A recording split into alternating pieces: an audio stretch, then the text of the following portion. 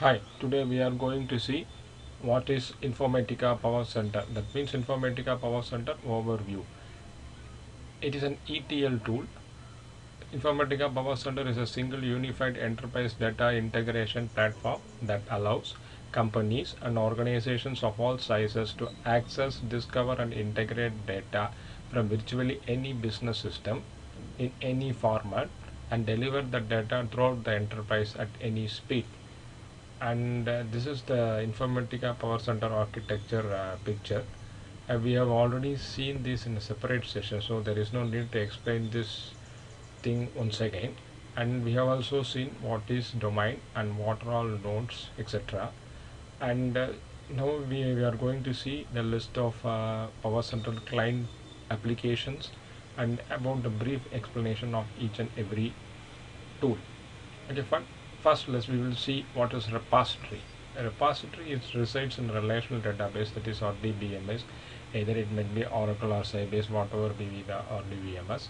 The repository database table contains instructions required to extract, transform and load data. Power Center client applications access the repository tables to the repository service. These things we have seen in the Informatica architecture session itself. What is repository service? What are all the repository services are doing? So okay, then ETL programs are stored in the form of metadata tables. Here is the Power Center client application. It is broadly classified into administration and development. Administration part, there are two tools. One is repository manager, other one is web-based administration console. Development wise, Informatica Power Center Designer, Informatica Workflow Manager and Informatica Workflow Monitor are available. If you are concentrating on the administration track, that means if you want to become administrator, you have to concentrate more on the repository manager and the administration console. But if you want to stick to the development track, means you have to concentrate more on the Informatica Power Center Designer tools. Okay, the repository manager, what is the repository manager is doing? It manages the repository connections, folders, objects, users and groups. Then we will see some small example how we are going to create one folder in the later part of the session. Okay, administration console, it is a browser based, web based one. It performs administration tasks. It performs domain and repository service tasks, create / configure nodes and repository services, upgrade / delete, start or stop and backup and restore the repository. A Informatica Power Center Designer tool is used to create ETL mappings. That we will see here. The main purpose of the Informatica Power Center client tools, a brief explanation of each and every tool has been given over here. The Informatica Power Center Design, what is designer? It is used to create mappings that logically define what is to be done and how. Mappings define sources, targets and transformations that you want to perform on the data, all through a graphical drag and drop environment. If you have already worked in Visual Basic, then you can easily do the drag and drop and you can create a simple mapping very easily. What is Workflow Manager? It is used to create, schedule and run the workflow.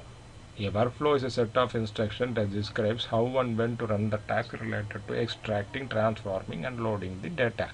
Repository Manager we have already seen, and Workflow Monitor used to graphically monitor the Power Center server. That means we can monitor what tasks succeeded, what tasks failed, how many records got loaded to the target, how many records got rejected, and you can drill into the execution of logs for each task to get the runtime details. Let we will see how to connect it to the repository manager and how can we create one small folder. Not small folder, how can we create one folder? We will see. Small task. Okay, you have to connect like this by using this connect. You have to type the password.